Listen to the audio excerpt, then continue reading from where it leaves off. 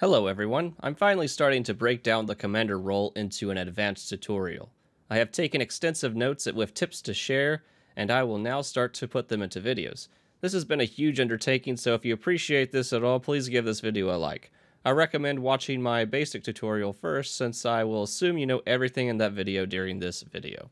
So we are going to talk about Manpower. Manpower is the most valuable resource in Hell Let Loose. This resource doubles production of all nodes, which gives you everything that you need. This resource is always draining whenever someone on your team dies, so you don't want to waste it. I decided to start with Manpower first because it is the most frequently mismanaged resource, as I will explain later in the video. First, I will discuss Encourage and Airheads. Both of these cost 400 manpower.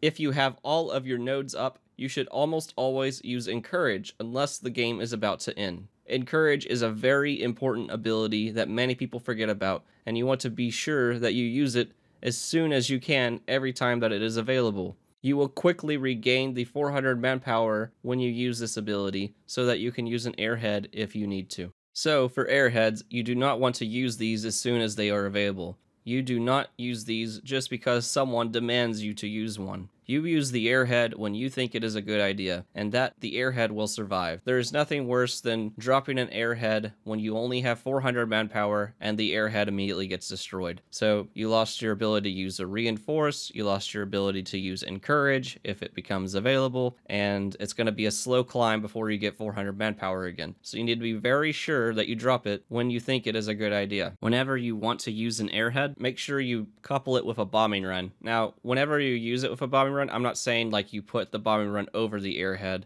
I'm saying that you use a bombing run somewhere and you put the airhead somewhere as well, because the bombing run will make it less likely that someone's going to hear the airhead, and maybe your bombing run kills the people that would have heard the airhead, but they're in the spawn screen. So the more enemy dead when the airhead goes over, the more likely it's going to land on the ground. So I always drop an airhead so that when the bombs start to fall on the ground, the airhead is dropping, like the noise of the airhead is dropping. And if you can time that just right, then you can have a higher chance of the airhead landing successfully. When you are using the bombing run, you should always drop it where you think the enemy garrison is, not where you think most of the enemies are. In fact, you only use a bombing run for kills on defense in rare situations. Now, usually, wherever you drop the bombing run and get the garrison on enemy point, that's where most of the enemy is, but that's not always the case. Sometimes they all run off the point, and you don't need to put a bombing run on them. You need to put a bombing run where you think they spawned and came from. And you can kind of look at the map and see a trail of people to get a general idea of where the garrison might be, and using your map knowledge of knowing where people you generally put garrisons. And they pretty much put them in the same few spots, and so if you play enough games, you'll kind of get a feel for that. So now I'm just going to explain the different types of airheads. First, we have the sneaky airhead. Sneaky airheads drop super close to the enemy strongpoint or inside the enemy strongpoint, and they are not noticed by the enemy. This is the hardest airhead to pull off, but is obviously the most effective. You can use these anytime you believe there are no enemies defending at all, especially if you think they have no garrison on defense. New commanders should avoid trying to use this because it's most likely that the airhead will not be successful. You need good map knowledge to really pull this off. However, if the game is minutes away from ending and you are losing, you might as well try this, but it would usually not work. So now I'm going to talk about what is probably my most favorite airhead, and it's the what you gonna do about it airhead. When your team is very close to the enemy strongpoint and just needs a little bit more help, you can drop this airhead right on your friendlies, close to the enemy strongpoint. This is like a sneaky airhead, but with a ton of support. The enemy can clear as day seeing it landing right in front of their eyes, but they can't do anything about it. You should try your best to drop these out of tank line of fire and enemy grenade range, as those are what usually takes these types of airheads out. If your commander ever does this, it is important to defend the airhead because in 30 seconds, there's likely going to be a huge spawn wave of support to help you overwhelm the enemy. It's important to note that you really only want to do this if you believe your force is strong enough to defend the airhead. If you drop this airhead and you only got a couple of guys there and the entire enemy team is on the point, they're going to quickly and easily overwhelm you guys. and destroy the airhead, because the entire enemy team will be focused on that airhead. So you really only want to use this if you have a lot of support for it. So usually, instead of doing that, you'll just do what most people tend to do, and it is the flank airhead. The flank airhead drops opposite of wherever your force is attacking. Usually that means it drops in the red zone because your force is attacking from the blue zone. However, I've seen games where the main force is attacking from the red zone and you have no garrisons on the front line, so maybe you could consider dropping the airhead in the blue zone for a flank garrison over there. However, it would be better in that situation to just make a garrison, but, you know, sometimes it's hard to do that for some reason. So like I've mentioned before, it's important to couple this with a bombing run. It makes it less likely that the enemy is going to notice it.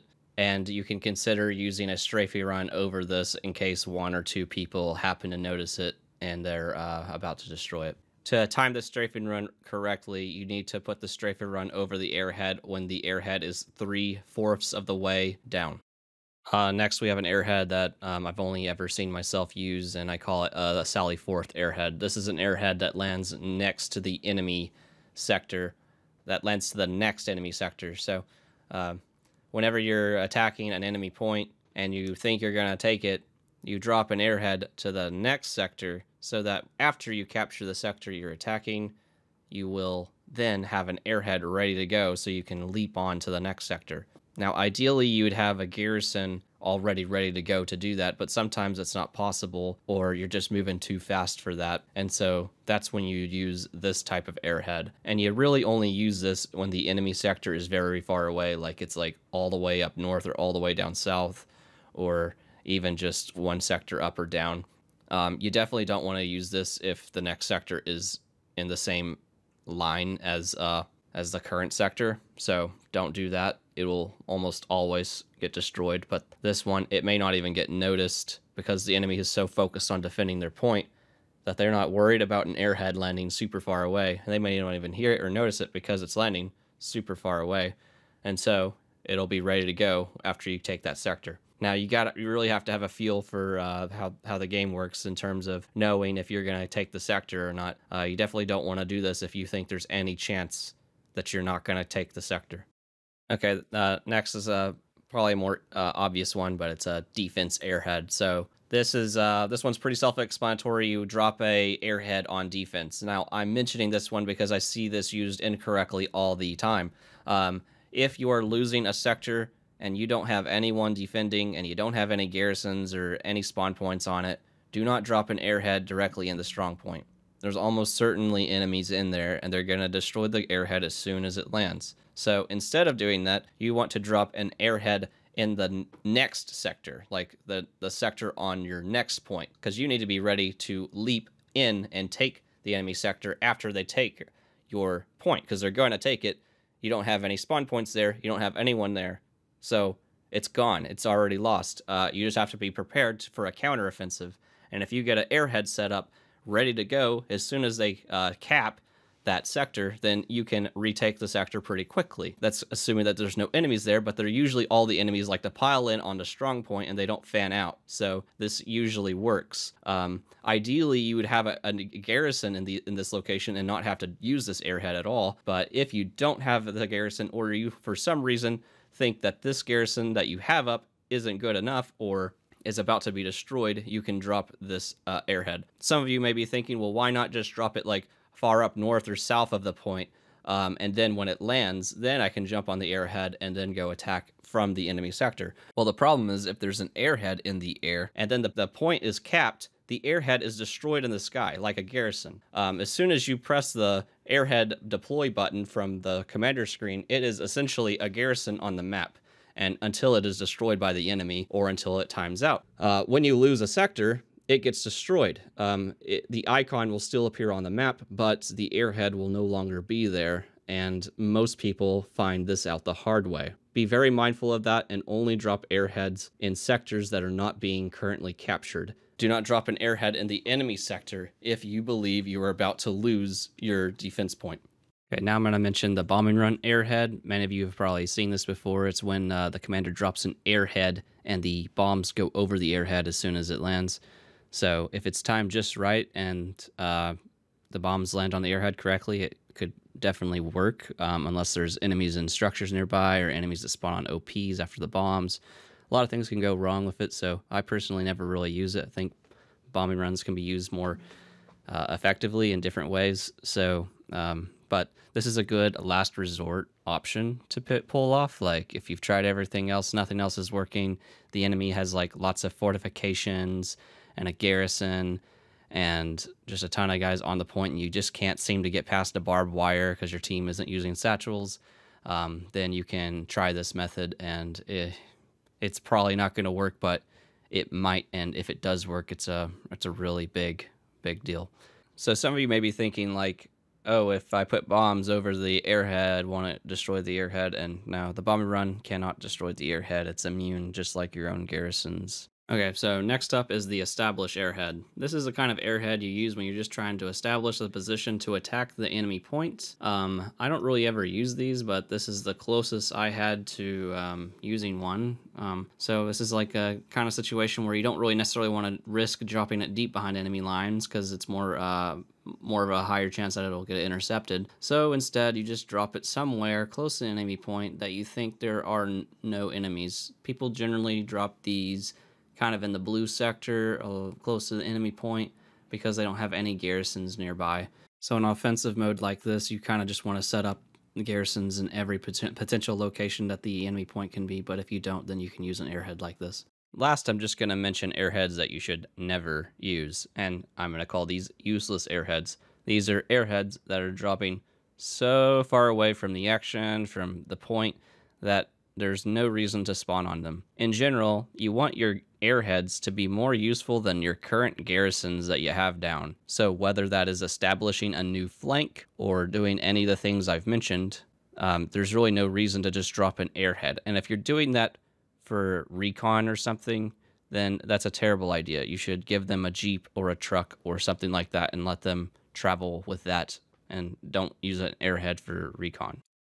Okay, next I'm going to briefly mention reinforce. I already mentioned it in the basic tutorial, but I'll restate it here. There are only a few situations where you should use reinforce. I see people using reinforce way more often than they should, and you may think, well, why does it matter? Well, because it costs 200 manpower and it has a 5-minute cooldown. So if you end up needing it within the next 5 minutes, you won't have it, and if you run out of manpower because you used it, then you won't have the manpower to use it. Also, it's a waste of manpower that you could use for an airhead or encourage later on. So if you're just hitting reinforce every time you're getting a little bit capped, then you're not going to have the manpower to use encourage, which may drain your munitions, may drain your fuel, and over time you're just not going to have a lot of resources if you're using all of your abilities like you should be. You should only use a reinforce when you have friendlies in the strong point, you have a garrison at or near the strong point, and you believe the enemy is capping the sector by just a small amount of people, and if the cap is at or near 50%. I add that last part because a lot of people will reinforce at like 10% when all you really needed was someone to spawn at the garrison. You didn't need a reinforce. A reinforce is like a last resort option. You got your whole team there, they're fighting over it, they're into strong point, and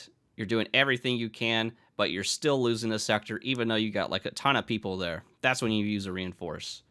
Otherwise, most of the time you just kind of let it go because you don't have any defenders there and a reinforce isn't going to do much. So it's important to know when to let it go. If you have no defenders and no garrison and the point is being taken, just let it go and prepare to retake by possibly using a defensive airhead. Okay, so just for completeness, I'm going to discuss Dismantle Garrison.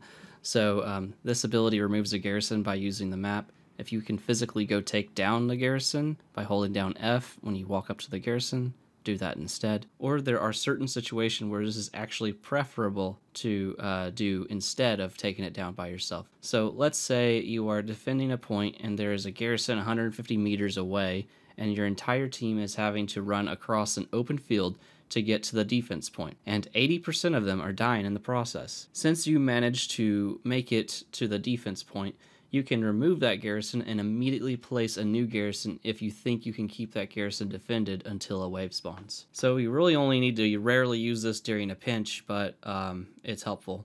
You can also just use it if you have a ton of manpower and you need help taking down garrisons, because it can take a long time to drive or run to each individual garrison. Do not destroy a garrison on defense if it's not in the best location unless you are ready to replace it immediately. It's actually better to have a Garrison that's not ideal than to have no Garrison at all. So just keep that in mind too whenever you're trying to decide of where to put Garrisons. Only use that Dismantle Garrison ability if you're really sure that you can get one down as soon as you use the ability. You can coordinate with other squad leaders that listen to do that. Okay, so to wrap up, I'm just going to give some information that is important for when you're playing Commander and whenever you're using Airheads.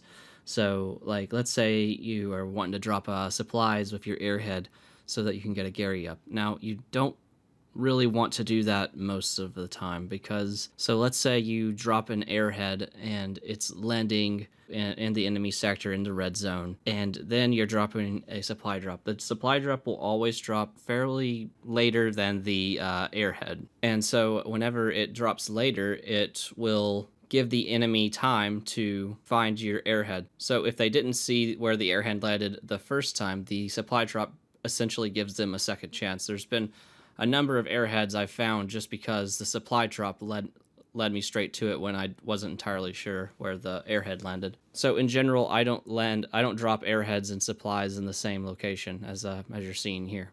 The next tip I have is whenever you're playing on a night map, you want to drop the Airhead in the enemy sector as soon as possible, assuming you're not currently losing your defense point. That's because on night maps, it's pretty OP because they cannot see your Airhead. They don't know where it is. It's very hard to find. And so you just kind of drop it pretty much anywhere and they will not see it. And so if you're doing that, you can pretty much win every single game you are playing as Commander at night, assuming that you're not losing your sector when Airheads become available in 10 minutes.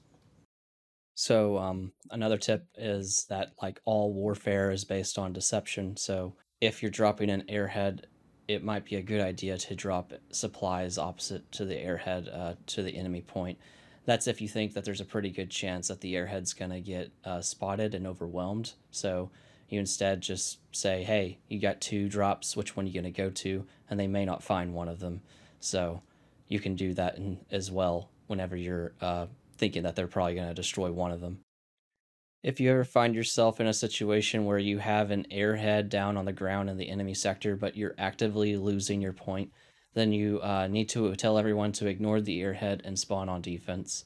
A lot of times people will just hop on the Airhead and like forget about defense, and well, then you lose your sector and then you have a useless Airhead. So it's very important to keep that in mind. People aren't going to always notice it, so it's very important for you as the commander to let people know what's happening in the game. If you even if you have to say it in the chat, because sometimes the squad leaders don't relay the information to the rest of the team. So if you say it in the chat, then everybody has a chance to see what's going on. Now this one should seem pretty obvious, but do not drop Airheads in open terrain. Sometimes the map will not appear like it's open terrain, so if you're not sure, always drop it behind or near structures, because those are always pretty much accurate on every map except currently Omaha Beach, because they just never updated it. So most of the map is accurate, but the place around Artillery Battery isn't accurate. If you drop an Airhead in an open terrain like on El Alamein and you just drop it somewhere and it's an open field, it's going to be useless, as everybody that spawns on it's going to get killed, and a tank will be easily able to shoot it. Now, my last tip is actually something that's actually pretty helpful, because a lot of people don't really understand this, and in fact, you'll kind of get belittled as commander if you do this sometimes, because the person probably doesn't really understand how things work in certain situations. But let's say you're on Foy and you're attacking, a point that has essentially open terrain in all directions. So like my last tip, I said never drop an Airhead in open terrain. So what do you do when the enemy point is surrounded by open terrain? Well, in that situation, you're pretty much forced to drop the Airhead directly on the point itself, or in a direction that just so happens to not have open terrain. So like there's some points in Foy where there's some trees off to the edge of the map, and you can drop the Airhead over there, and that's the best chance you have in terms of the Airhead being successful. Versus a good team that really knows what they're doing, these Airheads will pretty much never work unless those people are dead because you used a bombing run over them and killed most of them. That's just something else to keep in mind whenever you're trying to attack a position on open terrain. Don't drop an airhead out in the open on doing a flank airhead. You need to drop the airhead close to the enemy point. It has to be a what you gonna do about it airhead, or a bombing run airhead, or a sneaky airhead. So honestly, I could say a lot more, but I feel like this video has gone on long enough, and so I'll just wrap things up there. If you have any more questions, just let me know, and I'll try to answer them if I feel like they haven't been answered yet. And thank you for watching. If you enjoy this, please leave a like. I essentially spent an entire day working on this video, which, you know, just imagine if you had a day off and you just spent the whole day working on something. I'll be working on the next part of this tutorial pretty soon, so make sure you subscribe to see that if you're interested in learning how to essentially master commanding and Hell Let Loose. And one last thing before we wrap up, everything I've said is essentially my opinion, and there's not one way to command. You can do different things and have your own tactics, but this is just what I do. Okay, so thank you for watching, and I will see you all next time.